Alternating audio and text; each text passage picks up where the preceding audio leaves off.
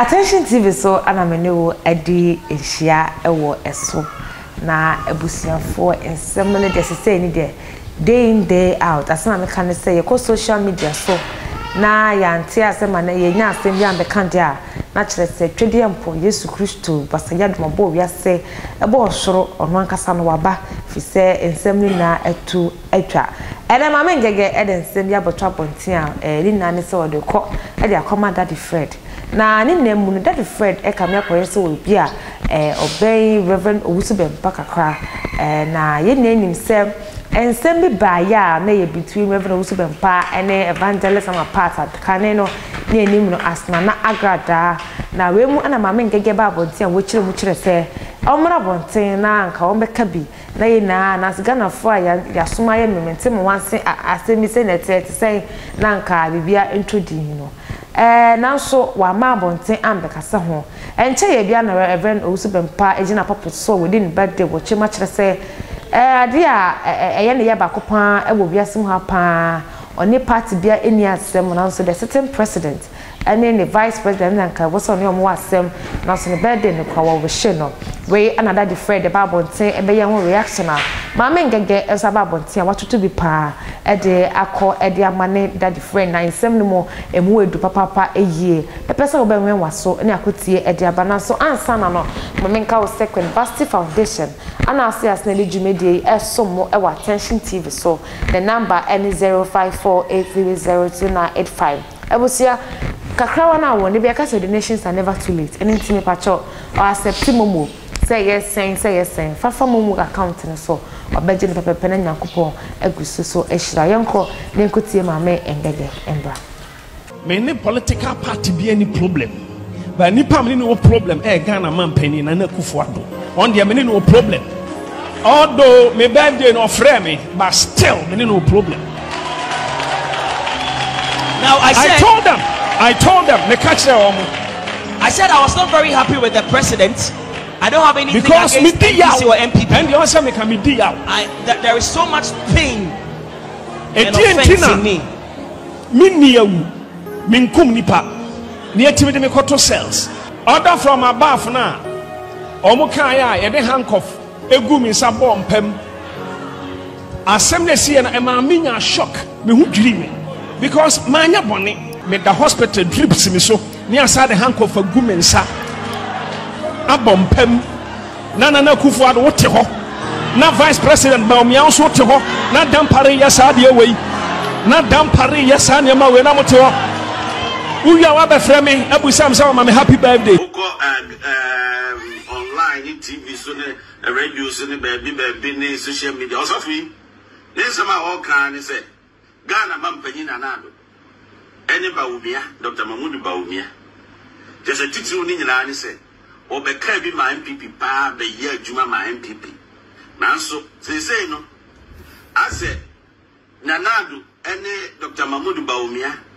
O mama ora dampare chese ene ye no o mama dampare aye hu nyema bia aye de say oh mom say James say why say radio station and report to us any tipa for say otamilo 460 kilos say papa no ne hwe mu aba abagu na adwenim wama sika wama enioma bi na ene me de mu begura baabi Georgina yes, me di mu be wura baby na mu betemase.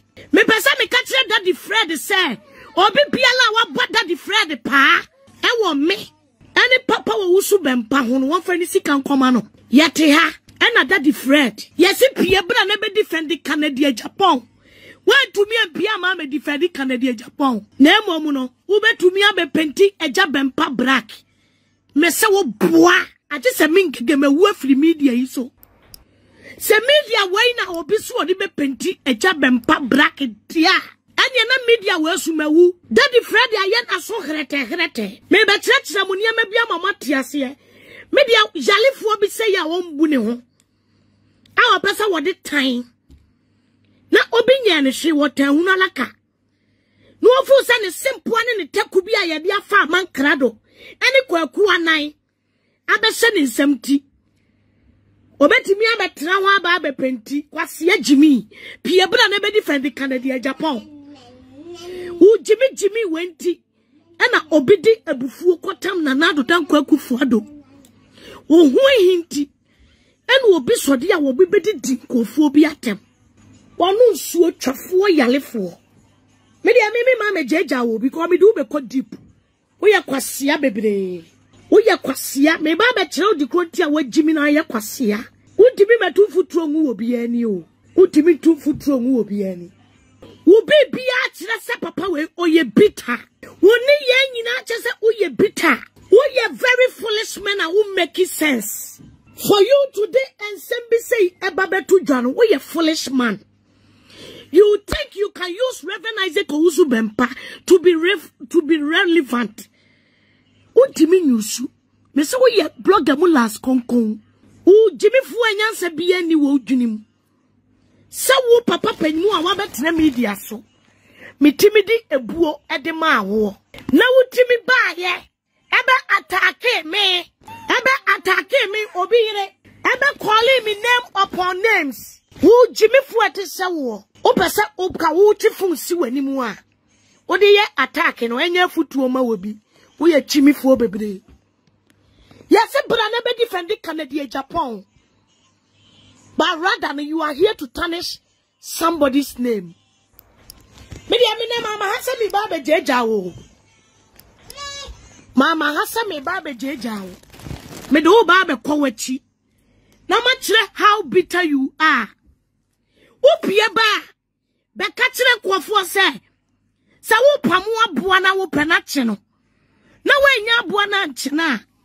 Ne ho mon wate oba no wachire nkofo ababa wano a abeto abontin se ka wodi ababa wane kosete Reverend Owusu Bempah trap etuo edadie u jimifo we na ka wo pese wo set trap u jimi we na pese nkofo bi mfa wo so se na nado dan kwakufa do no tena MPP government ni mu ama ye yusu emu mad set ne trap ebeto abontin u jimifo ya be ye dede Emma yebe gu papa ki yeba be gu papa n'anim ase wo media ne so a kwase ade no wasom panyini ben no aba wo platform so a ne ho aba ase mama watumi defend no ama wadi nkunim da Jimmy panyini tesa wo da so Johnson korobo that the Fred ase awo ye power so mansuo nko a na firi mu ba Jimmy sa wani no sika na abekura wo na wo pesa wo de be ye rough ye ma afa nye rough Unti e muheni jima online muheni jima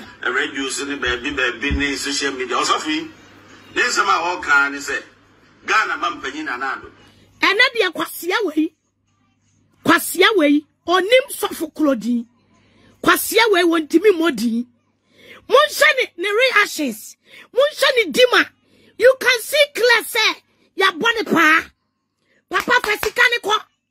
When it comes to Reverend Owusu Bempah on this social media, you can't paint the man black. You can't paint the man black. I will say Maame Ng3g3 and your cotton and the buy ya all backlash daddy Fred and then dimu ABC.